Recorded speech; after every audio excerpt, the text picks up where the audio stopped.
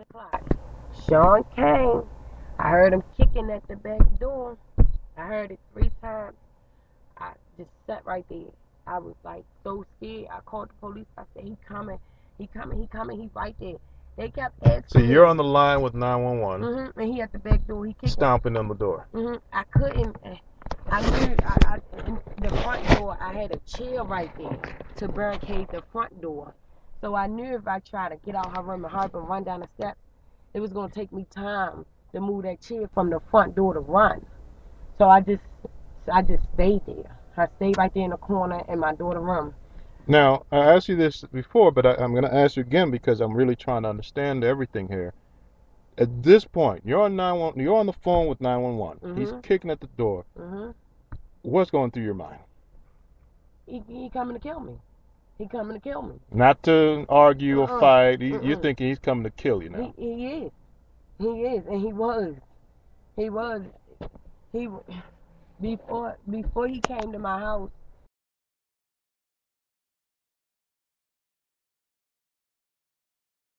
We both was working at.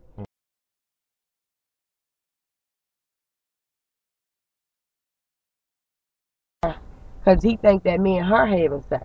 And we not. We just friends. I'm not into women, and she not into women either. That's just his control mentality.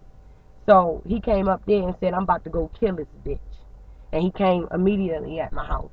She couldn't call me because she didn't have her cell phone. She left it at home, and she don't know my number by heart. So of course you learned this after the fact. After the fact. But on his way to you, he stopped. He told someone he's coming to get you. I'm getting ready to kill this bitch. Was his exact words. Wow. Now he came. Had he ever threatened you to kill you before? Yeah. In May of this year, he put a gun to my head. All because he was mad. He put a gun to my head and bust the middle of my head, and he went to jail. And I think it was June or July 12th.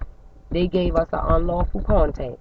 He cannot do none of any of that. Even when he stole the baby money and everything, that right there was a violation of unlawful contact. Stealing the money for the party? Okay, yeah. That may have been missing when the system failed, but he took $300 of yours, stole the money that was put aside for your daughter's party.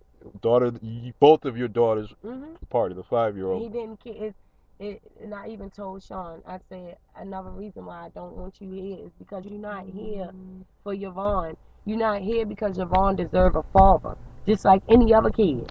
You here for personal reasons. You here because of me. Sean, it just went way beyond love. It just turned into obsession. And you can question anybody in the area where I live that affiliates themselves with us, and they will tell you the same thing. That man is obsessed with that girl. That relationship is dangerous. Yes, with me. Now, what do you think your neighbors or other people saw? Why you think if they were asked, they would say it was dangerous? Because you're telling me a lot of things that just happened, but it sounds like most of it was behind closed doors. But at some point it started to spill over, I guess. It was public too? Like I said, outside kicking the door and stuff like that. My neighbors would be out there looking. He would be buying drugs and stuff for my neighbors. And while he was at work, I just left my dog. I left and let him go ahead and stay because I just couldn't deal with the drama no more. While he was up there, he would sit up there and just conversate and say things about me.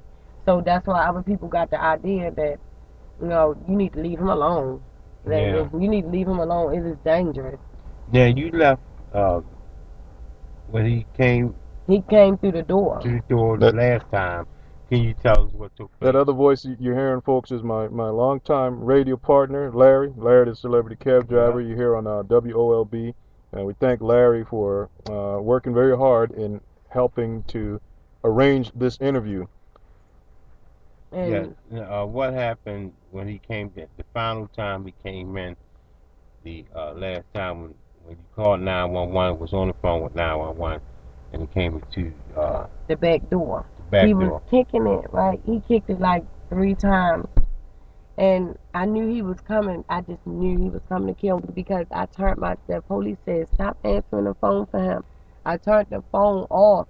So because I turned the phone off, I knew he would think that it was another guy or something in the house. And it really wasn't. I just wanted him to go. I just wanted him to just go ahead, just let it go. We are better apart. We can't be apart because his attitude, I can't do it. I can't. It took for me to look on TV to know that I was in an abusive relationship, and the whole time everybody telling me, but it's like it didn't matter to me.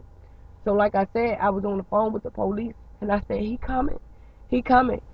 The dispatcher is stupid. She just kept asking me, what's your address? What's your address? I said, I already told you my address. He coming through the door. He is coming, and then I said, he in. I could just feel my heart just stop, just drop in my stomach. So it was a knife right there, a little steak knife, and I just sat in the corner, and I was trying to be as quiet as I could.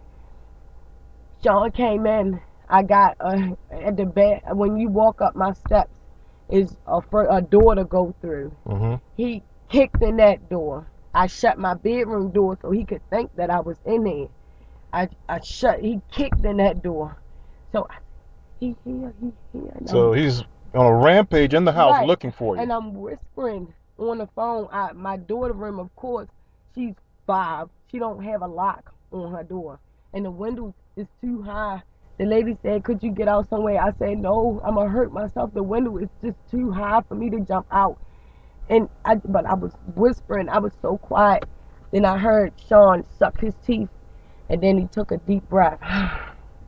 And I was like starting to get happy because I thought maybe like he giving up. He getting ready to leave. But no, he came and he kicked in that door. As soon as he kicked in that door, I jumped up off the bed and I got in a corner on my daughter bed. And I said, I didn't do nothing. And the whole time the police is still on the phone. I said, I didn't do nothing, please. I didn't do nothing. And he said, you bitch. And just start punching me with both hands. And I said, please, I didn't do nothing. And he just started hitting even more when he saw the phone in my hand. He said, you going to call the police? I tried to convince him that it was my sister. But I was so scared that I know I fucked up because first I said it was my sister Tia. And then I said, no, it's my sister Cynthia. And he just grabbed my pocketbook with his left hand, had his right hand, and drugged me. And as you can see the bruises all over my body. He took and hit me in my face with a brick. Now this was a brick. Was it laying around? Where did the brick come from? Outside. The brick was in his hoodie pocket. So he brought the brick into the house. He brought the brick with him. Now why would someone be carrying a brick on them? I know it's like bricks outside. No, I understand it's outside, but I'm just trying. It sounds like this was part of his plan.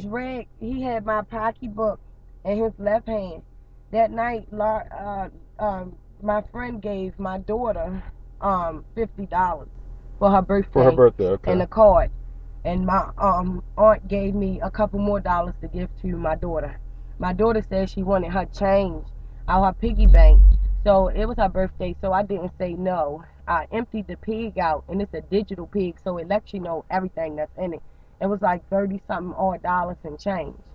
So he took the pocketbook, dragged me with the right hand, and dragged me down the steps. I was still like, please, no, I don't want to go.